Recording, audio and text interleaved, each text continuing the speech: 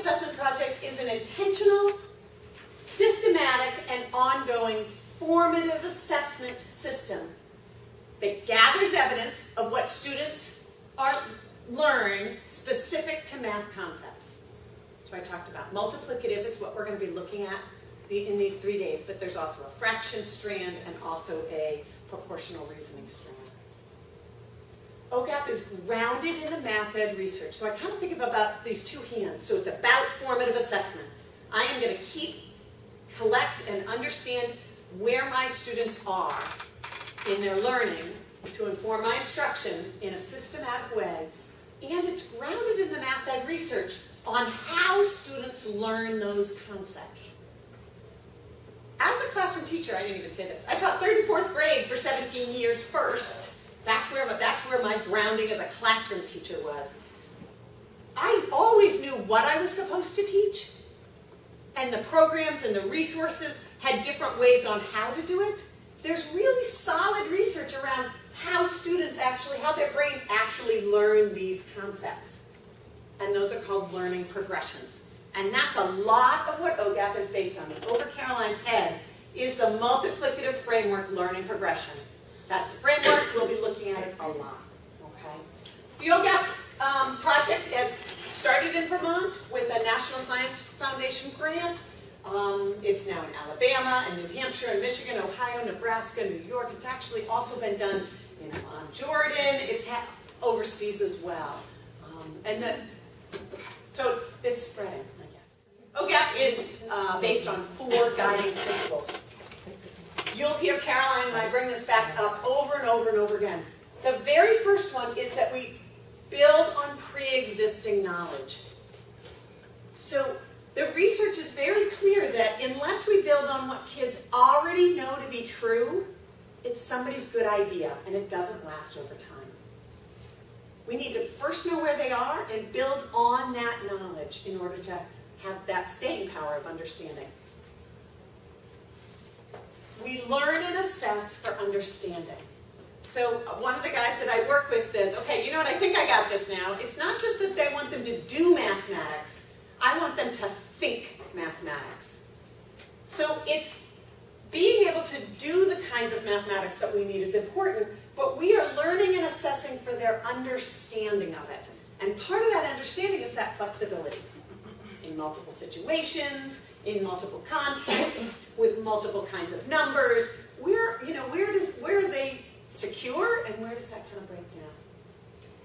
It's using frequent formative assessment. And this research isn't new research. It's just that it's research that happened in the research world and wasn't really used in the classroom world, where we all live. Where we actually are working with kids and looking at that. It's trying to bring practice and that research together.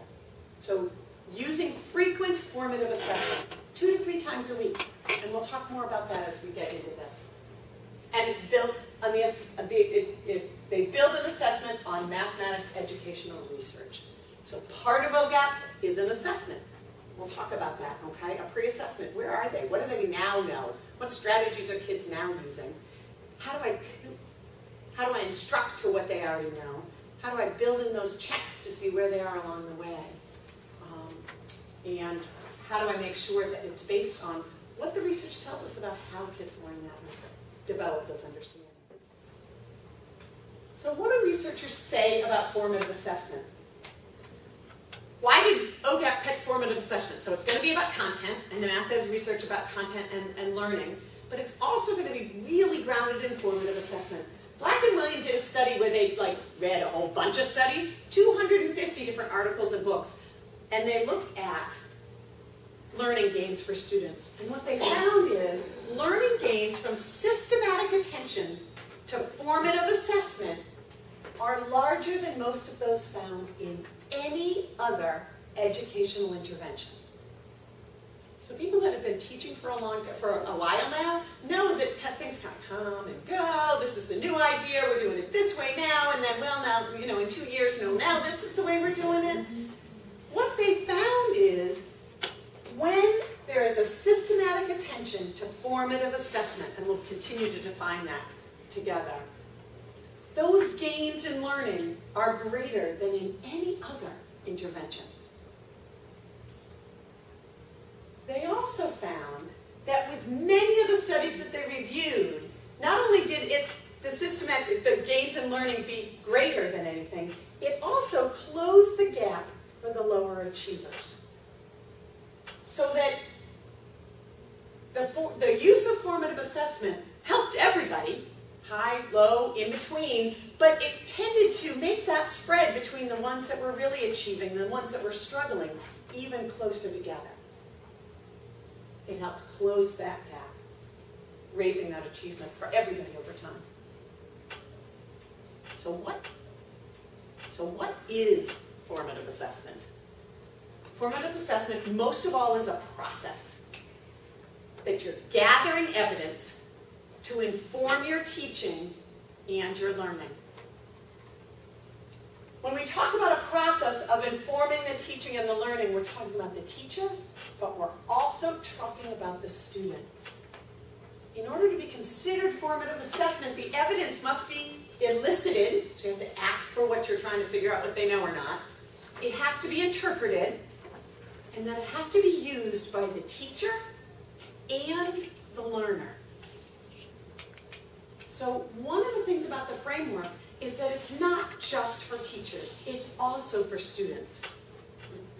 I remember myself as a teacher, and particularly working in the middle school, you get into 4th, 5th, 6th, 7th grade, one of our major goals is for kids to own their own learning and be, know where they are in the process.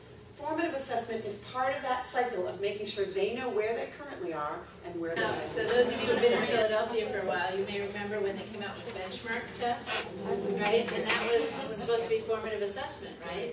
We don't have that on the list. Why not? Why is that not what we're talking about in terms of formative assessment? They were more summative, okay? Summative is sort of like, did you learn it at the end, right? Did it give you a chance to really go back and address that? No, I mean, that was the idea, was at the end of 6th grade. If you actually saw it, you didn't always know what was on it, right? So how useful is that information? So benchmark testing, although it's often referred to as formative assessment, it's more what we would call medium cycle, whereas it takes a while. Like the time between when you get that feedback and when you're actually doing the instruction is too far. Like Mary was saying, if you wait too long, it's not helpful, right? So it's good for some things, but it doesn't necessarily give you that information about what do I do tomorrow in class, right? You might know which kids need something, but that's about all you know. Let me say one other thing. So the other big piece with formative is the importance of formative assessment is that idea of knowing before the unit's over. Yeah. Okay? So one of the things that has happened to me, I taught a bang-up unit on division. They were engaged. They used manipulatives. They were talking to each other. They did all this. I gave the unit assessment, and 2/3 of my class bombed. Anybody ever have that happen? Like it looked good, and you get to the end, and you're like, okay, that's not so good, The use of formative assessment is to catch it before you're there. How do I know where they are? So when you give that ending unit assessment, I'm not surprised at all by the results. I already have a really good handle on where those kids are along the way. That's the really big idea. It's that assessment that's going to help drive my instruction all the way through so I get to the end and go, oh, wow, that's not, I thought Caroline was really big, and boy, she's got these pieces that she's still really cute. This slide, we have a definition of OGAP. And we really tried hard to fit it into one slide here. It's long. What I would like you to do is read this to yourself, think about what it means, and then go back and pick out what you think the critical words are in this definition. Okay? And I want you to pick out about 5 or 6, no more than 6, words, single words that you think are real critical. So we'll start with table 1. So you can pick one of your words. Systematic. Okay, so that's a really important thing. OGAP is a systematic approach. It's not just, I do assessment. You do formative assessment all the time. We know that as teachers. That's teaching, like you said, right? But OGAP is systematic. You're actually forcing yourself to do it.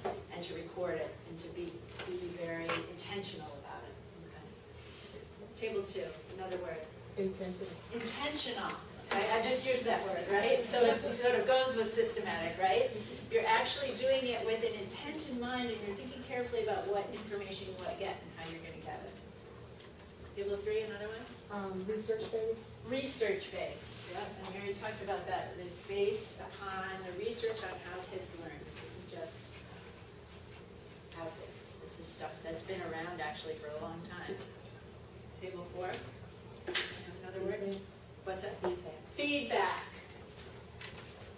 So feedback is critical. If there's no feedback, then it's not formative assessment.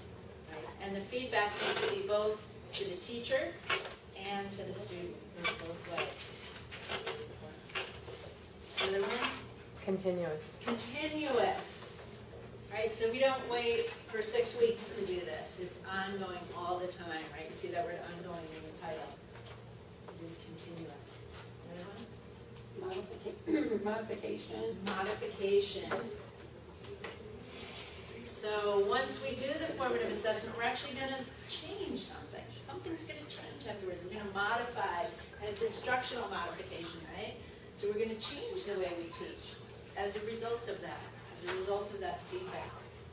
Do you have another one? Oh, analysis? Analysis. Yeah. We are going to engage in a lot of analysis this week. Okay, so we're going to actually think about what's there and use frameworks to help us understand that. Okay. I've lost my numbers here. Are we 8 over there? Table 8? Do you have another word that we haven't said? I did to guide. To guide. Okay, that idea of guiding, right? So as a teacher, sometimes you don't know what to do, or a student doesn't know what to do. But this is going to help us guide in unit planning, right? What do we need to do next and why? Oh.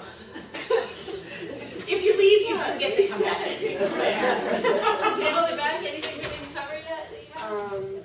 Based on knowledge. Based on knowledge. Right? Based on knowledge of this math education research. And you're going to get that knowledge. Okay? We're going to do a crash course starting today so that you have that knowledge base to build upon. Other ones that we haven't gotten up here yet. Embedded questions. Embedded questions. What does that mean to be embedded? It means that it's fitting into your instruction, right? We're going to learn how to use the curriculum that you have to do this. Now, we are going to give you the extra questions to use, but think about how to embed those. So it's not like, okay, everybody stop, we're doing assessment now. We're doing formative assessment now. No, the kids aren't even going to know. It's part of the daily instruction that's happening, right? It's embedded within what you're already doing. One thing I want to point out is this blue box over here, okay? So OGAP focuses in the grades 2 to 8 on fractions, multiplicative reasoning, and proportionality. Those topics comprise over 80% of the content that's taught in grades 3 to 5. And that's even more, and now with the Common Core, these are the topics that really need to get focused on, right? Those are the big focal points. We're going to talk about this idea of learning progressions. You may have heard the term learning trajectory or learning progressions. And we're just going to talk about what that means and how that fits into OGAP. So the Common Core standards were built upon progressions. But they're built upon what's called a standards progression or standards trajectory. So if you look, this, I know you can't read this, but this is the Common Core standards showing at each grade level how different topics build upon one another. So if you've done any work actually looking through the Common Core, you may have noticed that actually they're very intentionally, not just what needs to get covered at the end of by third grade, but so how does what gets covered in third grade lead into fourth grade, lead into fifth grade, lead into sixth grade. Those are called standards progressions. So they thought about what kids need to know and made a clear progression through the grades when they created the Common Core. So that's about what kids need to know and come to understand, right? And those are in a progression. There are also some documents called the progressions for the Common Core state standards. I don't know if any of you have seen those, but those detail this and sort of think, talk about why those are built that way. But in OGAP, we use something called a learning progression or a learning trajectory. And the difference is that first word, right? We're not talking about standards, we're talking about students learning. So how does students' learning develop over time? And that's here, how do we sort of measure, how does that learning progress over time, and then how do we use that to inform instruction? So here's, again, a diagram of a standards progression. If you look at the Common Core, these are the big topics. They start with additive reasoning in the early grades, and then in the grades 3 to 5, where you guys are, we're sort of focusing on multiplicative reasoning and fractions, and that turns into proportionality, the number system, equations, and expressions in middle school, so that by high school we're doing functions and calculus. So that's how the Common Core is built. That's a standards progression. What OGAP does is takes one of these areas, multiplicative reasoning for this year, and breaks that out and says, okay, how do kids learning in multiplicative reasoning develop over time? How do kids come to understand? What does the research say? And the progression starts with where they start and build up towards more sophisticated knowledge. So another definition, learning progressions are careful, empirically based descriptions of the ways in which students' conceptions and skills actually grow. So there's been a lot of research done watching kids and interviewing kids and seeing how they actually learn these concepts. And that's what gets put in the learning progression. The other thing that's important is, depending upon the strength of multiplicative reasoning, students may move back and forth between using multiplicative, transitional, additive, and non-multiplicative strategies. That'll all make sense by the end of today. As they interact with different problem structures and problem situations.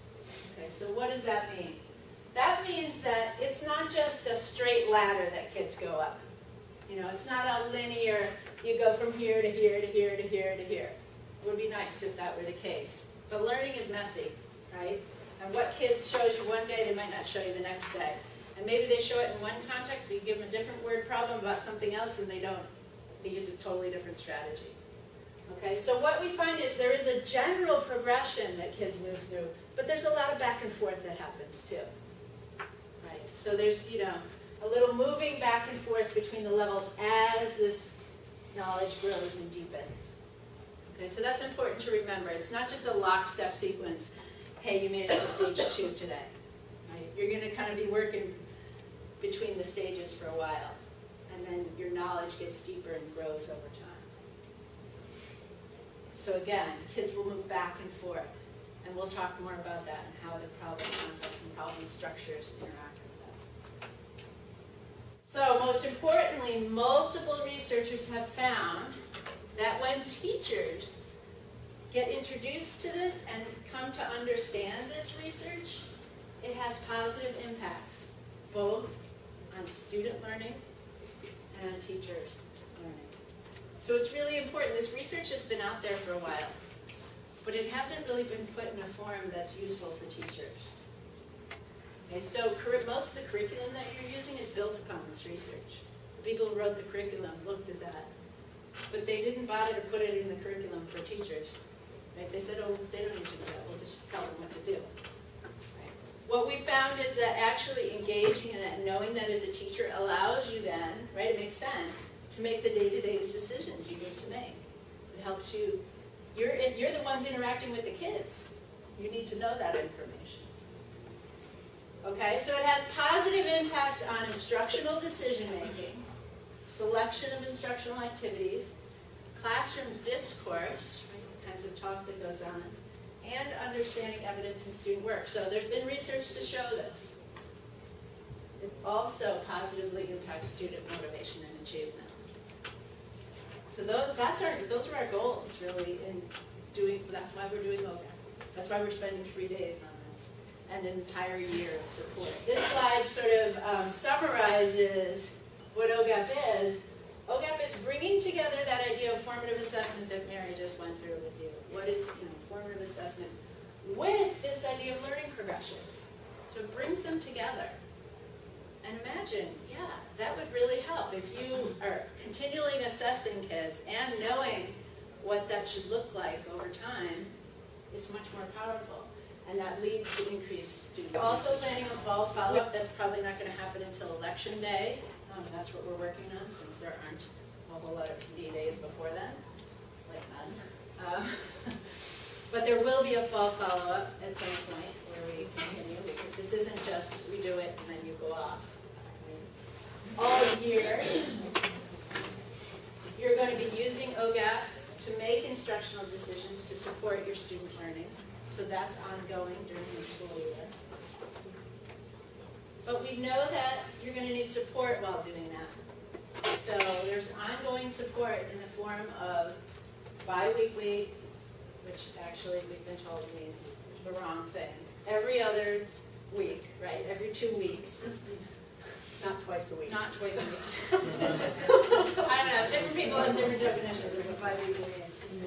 But every 2 weeks, you'll have grade level team meetings. And you probably already have those in your school, but they're going to be different. They're going to be OGAP team meetings, where you're supporting the implementation of OGAP, facilitated by your teacher leader or your coach or whatever you call it in your school.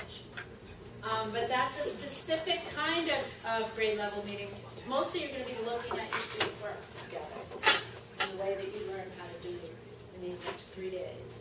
But you're also going to be continuing some of the PD for OGAP we're not going to get to in these 3 days. You'll continue to do that in your grade level meetings. Okay, so that's a really powerful thing, that chance to meet with your grade partners and actually do real professional work during the school day. And it's going to be protected time. Your principals have agreed. You laugh at that.